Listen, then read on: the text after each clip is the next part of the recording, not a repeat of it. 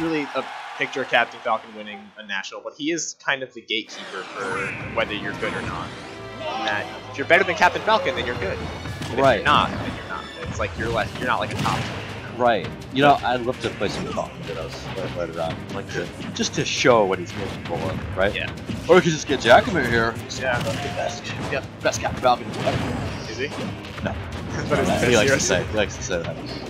That is his never-ending jab at me. So, I've been seeing June go for a lot of broad hits. Yeah. When he could be going for short hop up air knees, which are a little more guaranteed. You know, you space them properly. On Bowser, you've got them at almost any percent. He's got that That nice, that big body. that big box that we all love to body. Yes. But I'd love to see an SD kill just if he doesn't hurt this once. playing Ace earlier, I was always watching out for that. And playing Meta Knight, it's scary because you're a featherweight and you die as early as 50%. Bowser has rage and he naps you on a platform.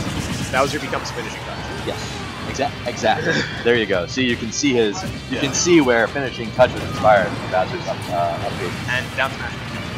Yes, you're right. Bowser being a scary character prior to his nerf. And you know, it's too bad that they changed that. Yeah. I'm not seeing a lot of down throw nairs, which is a fantastic tool. Bowser. Falcon running my up B. Yes. This is just happening. It's like we're playing Beyblades. I'm surprised he grabbed him there. I would have liked to see another up B. Yeah. You know? I'm a big fan of the Beyblade franchise. Beyblade, yes. Let it rip. Yes, of course. I'm 26 years old. I shouldn't know this. It's fine. The original Beyblade is that what we really like. I used to pretend my Magic the Gathering cards were Yu-Gi-Oh cards. Oh man. I'm sorry, good tangent. It has nothing to do with Beyblade, but Yu-Gi-Oh. That must have thrown the kids off in the playground. Man, so why do you think they gave Bowser a pseudo hoo-ha for less than what seemed like a few months? Yes, I would like to say there's a man out there. His name is Masahiro Sakurai. Yes. And as we've all seen, he kind of just does what he wants. Yeah. So I feel like he felt we were missing Diddy Kong. But Donkey Kong was untouched. I know.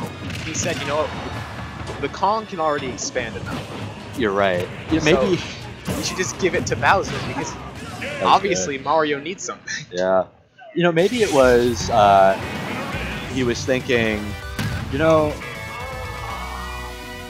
he was